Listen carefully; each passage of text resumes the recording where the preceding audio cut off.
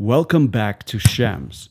The trenches for the house foundation and footings have been dug out, and now we begin building the forms for the house foundation.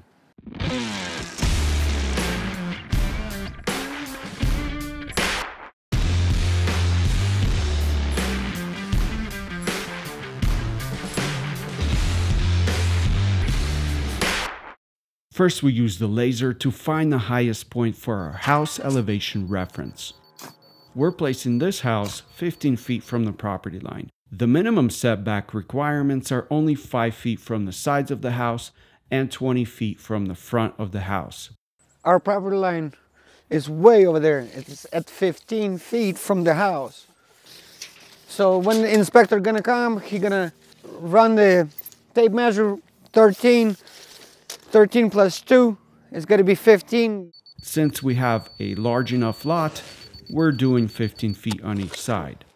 So our first corner of the house is where the 15 and 20 foot setbacks meet. This is our finished floor. See, it's a variety of money. Okay. We then find the other corners of the house, and of course, we square the house.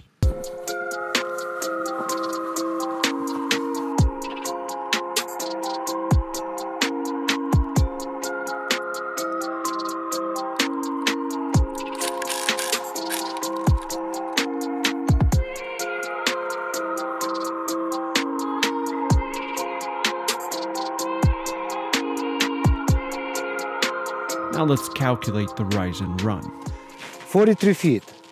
43 feet rise. Rise, yep. And we got 40 feet. 40 feet run yep. A diagonal. I got you. 58, 8 and 3/4. All right, we have all our lines ready. Time to build the forms. First, we build the outside wall of the form.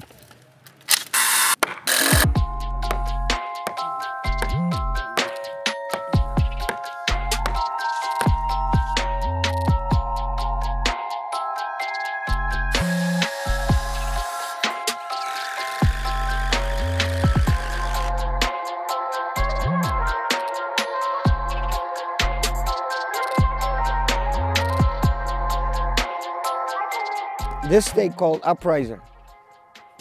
It holds up and down, and this one is a kicker.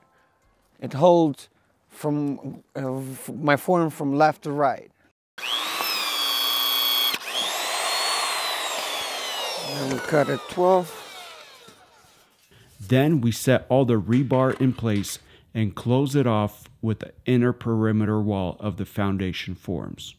Rebar holds the concrete together. You won't pass inspection without it. So install the rebar inside the foundation forms and in all your footings. Go on the bottom. On the top. Boom, cut. Boom, cut.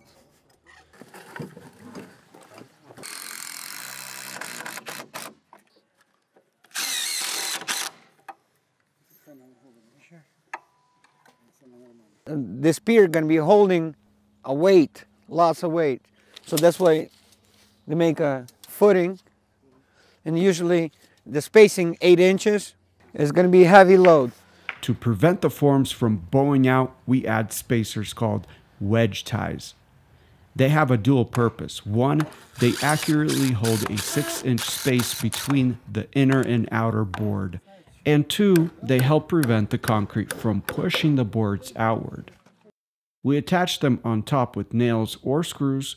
We also install them on the inside between the boards of the forms, and we hold them in place with little anchor wedges. The wedge ties are placed every 6 feet for desired performance. Place all your anchor bolts as required, and don't forget to install the ground. Okay, we are finished with building the foundation forms for this house, and we are now ready for inspection. This house is on a slope, which calls for an experienced team. There's no room for mistakes here. For this house, the foundation steps down, and the height of the finished floor will be raised to level with what's called a pony wall.